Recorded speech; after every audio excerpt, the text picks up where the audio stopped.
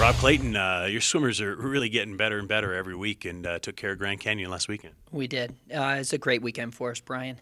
The same guys were out there winning events, which is great.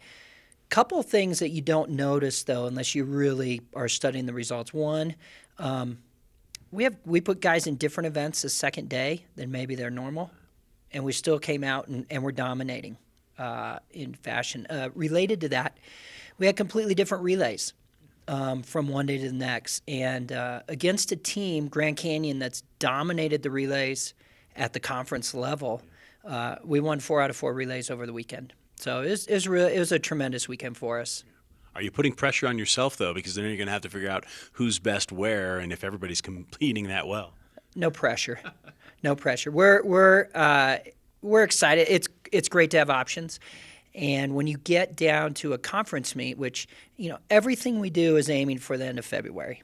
So it's great to have these weekends. Great. They're just great preparation for the WAC championship. So but when you get to the WAC championships, any athlete can only swim 4 relays out, and there are 5 relays. And we should be competing to win all 5 relays. We just need to, put that puzzle together.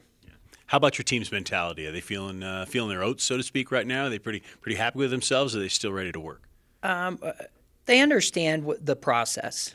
I mean, we're swimmers, and so we get excited over how we're swimming over a weekend, but we know it's all about making investments so that we can have that big return at the end of the year. So, we're excited. We're happy to see results. We're happy to see, another thing over the weekend is we finished races really well.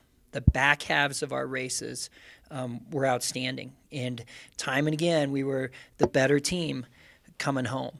And so that was exciting. So it's great to see all those things, but we still have a little work to do this week, and then next week we're resting and getting ready for Texas A&M. Yeah, are they chomping at the bit for that? That's a huge meet. It is a huge meet, and there's a lot going on at that meet this year because we're going to try and pick up some Olympic trial cuts. We're swimming long course format in the morning, which is the international or Olympic format, and then at night we'll be swimming short course, which is the college format. So it's we're trying to get a lot of things accomplished that weekend. Hopefully we haven't bitten off more than we can chew, but no, everyone's really excited. We're excited to swim long course. We're excited to race, some top teams in the country. All right, Rob, thanks for the time. Thanks, Brian.